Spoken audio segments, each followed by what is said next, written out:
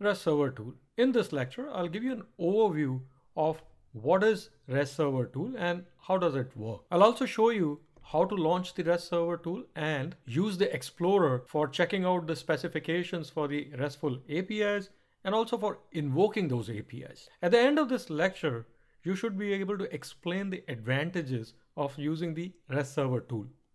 To be RESTful, an API must follow certain architectural constraints and practices. If you're new to REST API, I would suggest that you go through some basic material on REST API.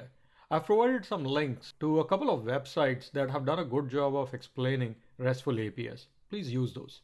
The business domain model is created around resources. Example of resources would be a stock in financial industry, a car in the auto industry, and so on. The transactions are defined to make changes to the state of these resources. For example, for a car, you may change the owner of the car, or you may delete the car instance once it has been sent to the junkyard. As a standard practice, REST APIs are designed to use specific HTTP verbs for operating on the resources depending on the type of the operation. Here, get verb is used for reading the resource state. Put is used for updating the state of the resource. Post is for creating a new resource, and delete is used for an operation that would delete the resource. Together, these operations are referred to as the CRUD operations. C stands for create, R for read, U for update, and D for delete. Let's start with what is a REST server. I'll quote the Fabric developers.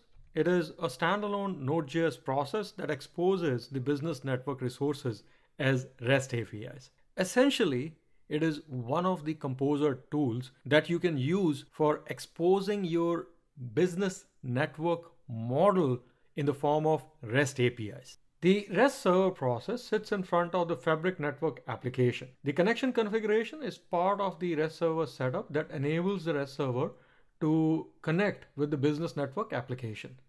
Developer can hit the Explorer URL exposed by the REST server to get information about the API. And not only can they check out the information on how to invoke the REST APIs, they can also try out the APIs and carry out some level of testing as well. Applications can connect directly to the REST server instead of connecting with the Hyperledger Fabric. The benefit of that approach would be that the application developer will not need to depend on any Hyperledger Fabric specific library, and the code will be much more simplified and maintainable. So with this kind of an architecture, the application can invoke the CRUD operations by way of the APIs. The application can invoke the model transactions by way of the APIs. Undeniably, the REST server is a great tool. Now let me demonstrate to you how it is configured and how it works. The Composer REST server can be launched by using the command composer-rest-server. You need to provide value for some of these options. The -c is to specify the card that will be used by the Composer REST server. -p is used for specifying the port on which the REST server will listen for the incoming traffic. These three options are related to the TLS configuration for the REST server. And the rest of the options allow you to leverage certain functionality in the Composer REST server. Since I have not yet covered those functionalities, I will not be using these options at this time. Composer REST server may be launched in interactive mode or in the command line mode. In the interactive mode, there is a limited set of options for which you need to provide the values. In the command line mode, you can use all of the options which I described earlier. In the demo, I'll use the interactive mode. Before I launch the Composer REST server, I need to make sure that my Hyperledger Fabric environment is up, and also need to ensure that the business network application is available to the REST server. So here, this container is for the test BNA application, and these 4 containers are for the Fabric components.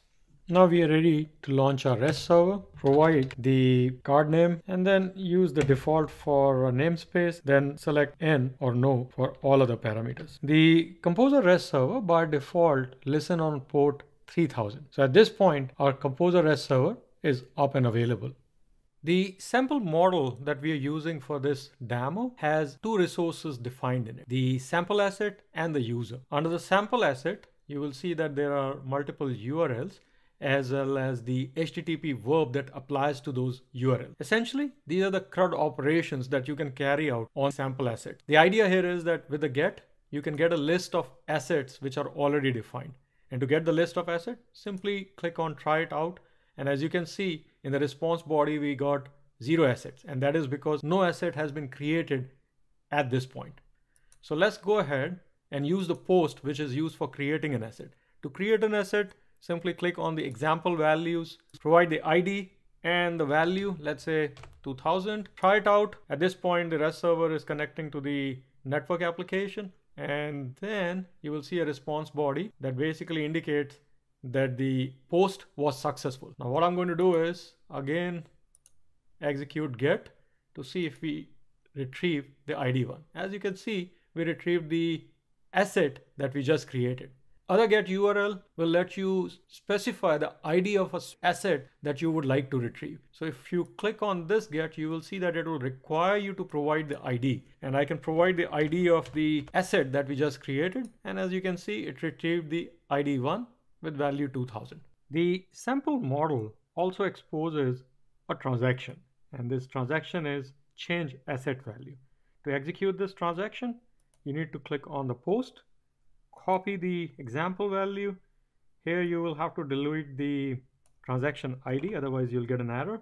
And then you see this related asset. This has to be provided the asset ID in a specific format. Don't worry about this specific format that I'm referring to. You'll learn all about it in the next section on modeling language. So I'm going to change the value to 3000 from 2000 and click on try it out. After this is executed, you will see that we got a 200 OK. You check the value in the asset by using get, the value should be 3000. And as you can see, the value is now reflected here. That is how you would execute the transactions. Very similar to how you will carry out the CRUD operations. The REST server also exposes system API. For example, system/historian. You'll learn about historian later on.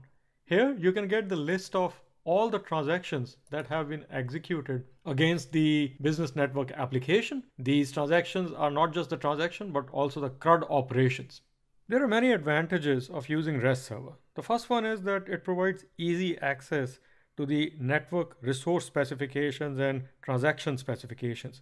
The developers can use the REST server interface for exploration, for testing out the model, and to get visibility into the transactions that have been executed against the business network application. And keep in mind that these transactions are not just the transactions which are executed from the Explorer. These could be transactions that were executed outside of the Explorer, for example, by way of the Composer SDK. Next advantage is application code will become simpler. Why? Because if you're not using any library in the code and you're using just the REST APIs, most developers are familiar with it. So they can easily write the applications that invoke the REST APIs exposed by the REST server instead of using the Hyperledger Fabric specific libraries. The code will become easy to maintain as a result. Let's summarize. The Composer REST server is a tool that can be used for exposing business network applications as RESTful APIs. The Composer REST server can be launched in an interactive mode, or it can be launched in a command line mode. Once the Composer REST server is launched, the developer can use the browser to explore the various APIs available from the business network application. Not only it is possible to explore the APIs, the developers can actually carry out CRUD operations on these APIs. They can execute the transactions. As part of the REST server configuration, you need to provide the card that is used for connecting to the Fabric backend. A single card, which basically represents a single identity, is used by the REST server to execute all the transactions. And this is a problem. I'll discuss the details of this problem in the next lecture.